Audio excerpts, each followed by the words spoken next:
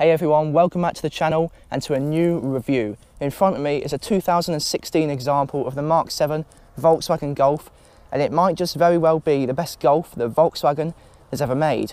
See, whilst the MK8 might be good and all with all its technology, there are some things about it that just can't beat the old MK7. In this video, I'm going to go through why it might be the perfect Golf for you and why it might beat some rivals such as the Skoda Octavia, the Seat Leon and the Ford Focus.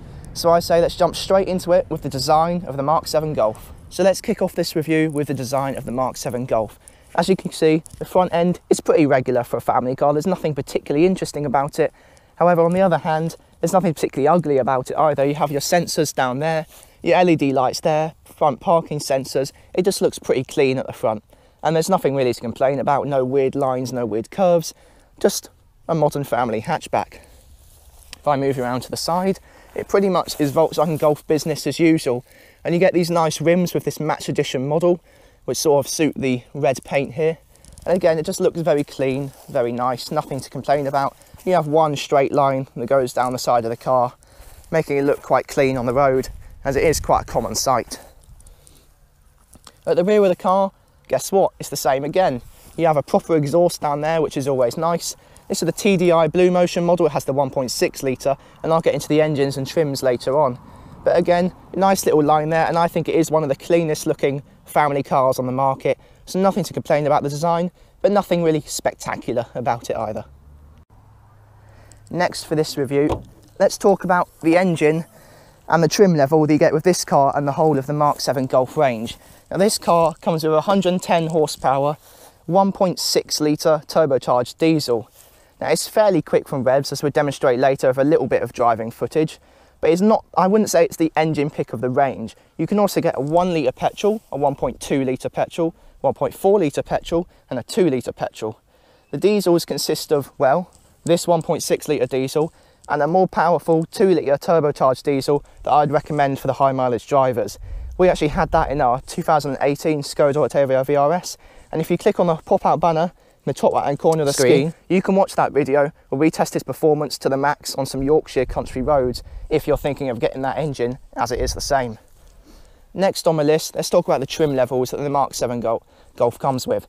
So the range kicks off with the S model, which gets basic things such as air conditioning, Bluetooth and a 6.5-inch screen that is also in this car that we will demonstrate later. As you move up the range, as usual, you get more bits and pieces such as climate control, satellite navigation and these very smart looking wheels down here, as well as front and rear parking sensors. That goes up in SE, SEL, SEL Nav and Match Edition, like this car. And then you of course can go for your GTI, GTD and GTE sporty variants of this car. Now let's move into the interior of the MK7 Golf. So as you can see, here you have a 6.5-inch infotainment screen, sort of dominates the centre of the dash here. Now it might be outdated compared to the most recent MK8 Golf, but I would argue that it's actually a better system. See, the MK8 Golf has a more sort of touchscreen based system with very little buttons, and they're all touch sensitive, and with a voice control system that doesn't tend to work too well. Whereas this, you've got manual buttons here, so when driving on the move it's much easier to press your radio. You want radio 2 on, there you go. You want to connect your phone or Bluetooth, there you go. You want to get somewhere quickly, there you go. The sat nav is intuitive for a 2016. You can put your new destination in. It's very easy. It's quite quick for the year, seeing now this car does date back from 2012.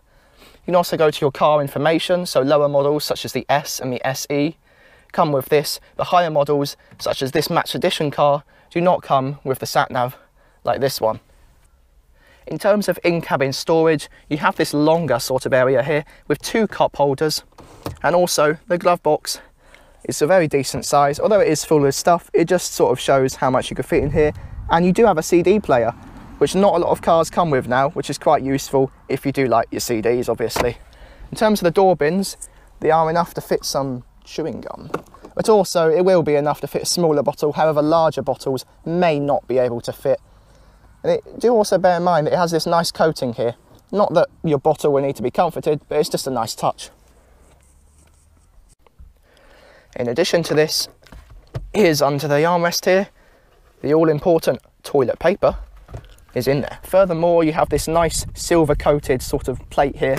You pop that open, that gives you a little bit more storage, and in there you have your aux socket and a USB for charging your all-important devices on the road. And this car, being a 2016, does not come with USB-C connection. That's not too big of a downer because, after all, it is from 2016 with 2012 technology.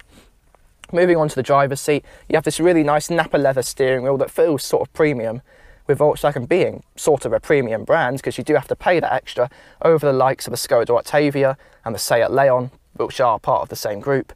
Also note that on higher models such as the GTI, you get a matte black finish here instead of this silver, but I would recommend the silver, as if you have a ring on, you can easily scratch the piano black sort of effect on here.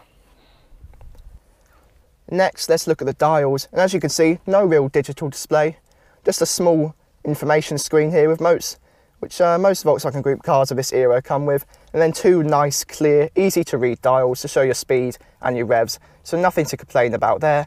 But bear in mind, it's not quite as fancy as some of the latest generation Octavias and Golfs that you might find. Now I say, let's talk about one of the areas where the MK7 Golf actually aces its newer generation, and this is with the material. So here you have these lovely soft touch materials, see? Not too much of a noise here, really sort of leatherette effect here. A nice chrome sort of silvery strip here.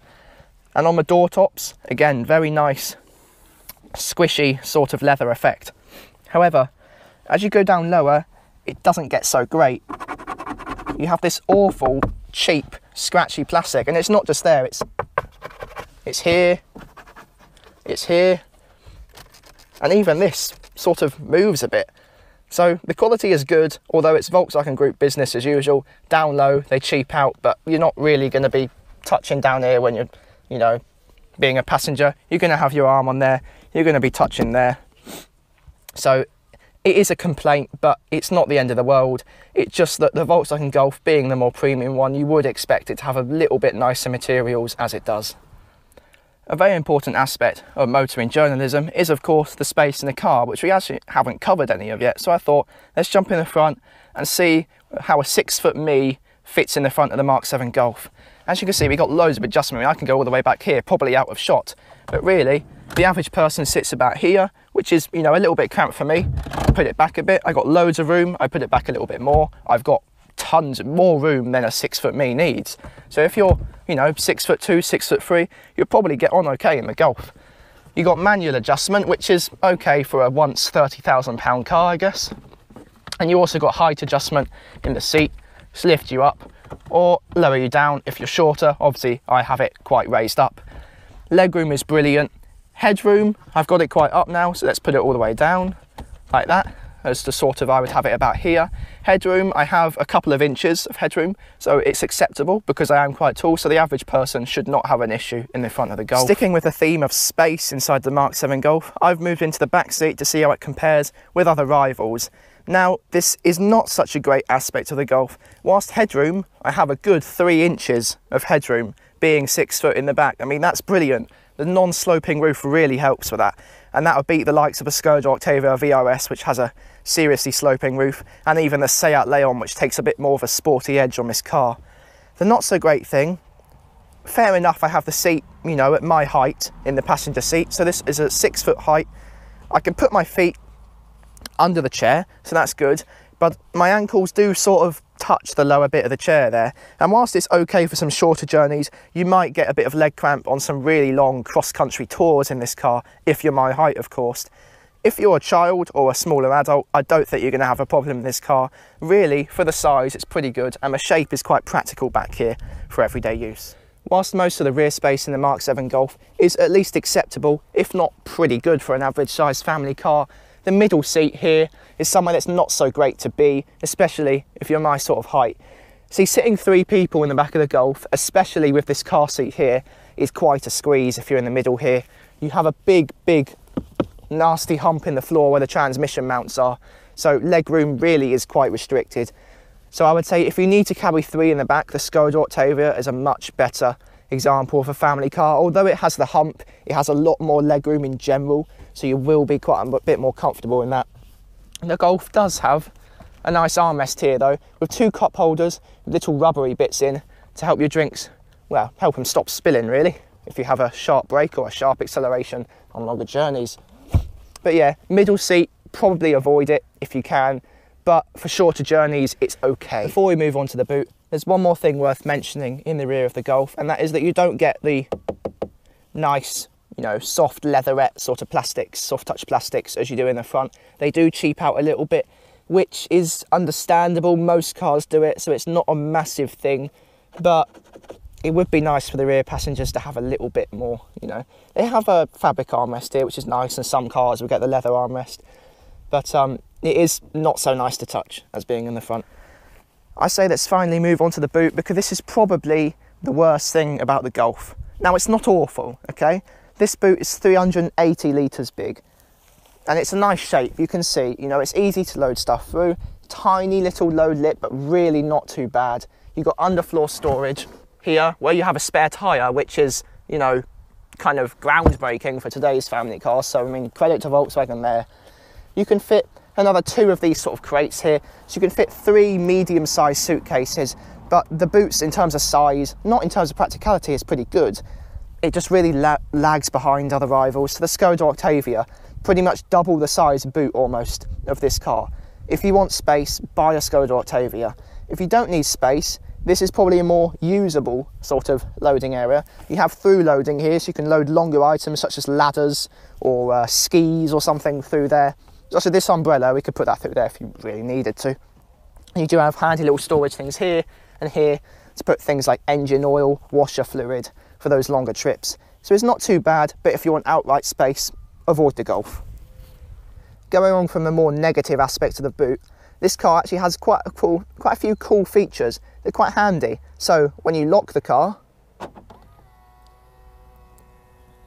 isn't that fancy?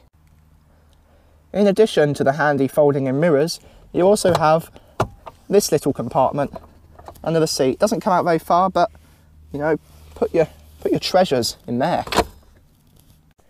Whilst it might not be so easy to carry babies in this car,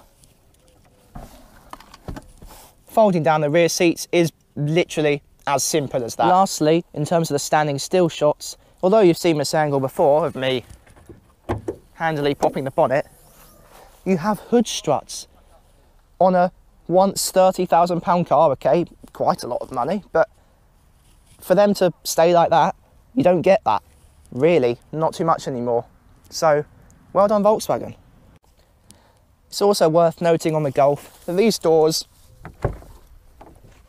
don't open particularly wide for this sort of size family car. They're decent, but if you come here, you see it is at quite a bit of an angle. So this is going to be a problem for people with younger babies. May have to get the seat through, put it here. Obviously this is a booster, but you know, this gap here, you might not quite, and you'll be fiddling around and it just won't work.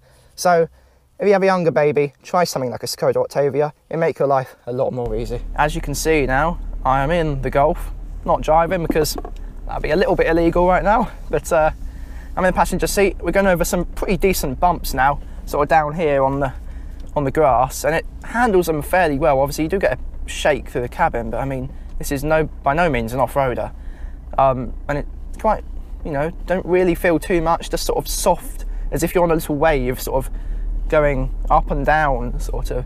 And now on some lighter gravel, you barely feel it. So the suspension is pretty good in this car. So, oh, that is quite a big one, but that is really big, so it's, you know, not gonna bash on the car for it. Let's hit some country roads. And here we are onto the country roads of the wonderful Dorset that a lot of you probably know I'm originally from.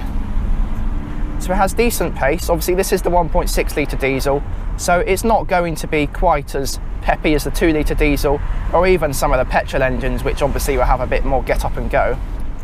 But if you were to really put your foot down, the Golf does move. It does go when you want it to. It has a 5-speed manual, as I filmed earlier, but it's more of a refined car. It's not the kind of car you're going to be racing down these country lanes. And you have, you know, because it's Dorset, you have quite a lot of little potholes sort of down there and about the place, and it handles them quite well in the front here. You don't particularly feel like you're being chucked about like you do in some other cars, such as the Skoda Octavia VRS. If you're in that car, it's got a sporty suspension setup and it doesn't handle them so great. Whereas this car, it's sort of tuned in a way to give you the maximum comfort, and the least speed, but it does have enough when you need it. So once you're at cruising speed on any country road or a B road, the only thing I would note about the Golf is that this 1.6 litre diesel isn't quite as refined as we'd like it to be. It does make a slight droning noise, and this is sort of constant. Even if you're not accelerating and at higher speeds on roads such as motorways and dual carriageways, you do just hear a bit of a distant drone, as if, you know, a tyre is slightly mismatched or something like that. It's not that. It is the engine. It is rather vocal, I should say, but if you can get past that, it is a good engine. It gets good miles per gallon, and especially in these days of these fuel prices, it's probably one of the picks of the range. This is an even smoother road, and you notice bumps even less. It's just really comfy, to be honest. It's not anything super exciting. You know, it's not a weekend rally car. It's not going to be plummeting down the motorway every Saturday. It's just a nice car to be in, and it's just a pleasure to ride in, to be honest. So one last driving shot, just to say that when you are on a faster road such as this one does get later down the line, and roads such as the A35, A31 dual carriageway, or even motorways, the Golf is at its best, especially this diesel variant. You know, you go over some road like this, it's just super smooth. It handles well, although I would say if you want a little bit less body roll and more agility, you should go for something like the Ford Focus. That is the driver's car. It feels a little bit more exciting than this. But if you're not really into rally cross driving, then this will be the car for you. And I can't really fault it too much. It's just not particularly exciting, but it gets the job done. So now that we've come to the end of the review, it is the time for my verdict. Whilst the Golf might not be the most exciting family car on the road, yes, it might be a little common, I think it is actually one of the best used family cars you can get. If you want outright space, I would go for the Skoda Octavia. If you want outright driver involvement, I would go for the Ford Focus. If you want the looks, I would go for the Seat Leon. But if you want sort of the best of everything, I would go for the MK7 Golf. I think it's better looking than the MK8. I'm sure a lot of car guys will agree with me, and you just can't really go wrong with it. So yeah, you should buy one, I think. Makes a great used buy. I hope you enjoyed the video. If there is anything I can do to improve my reviews, please let me know down in the comments below. Don't forget to follow my Instagram for sneak peeks as the content that is coming, and also other bonus things I'm out and about and doing. So hope you enjoyed, and I will see you in the next one.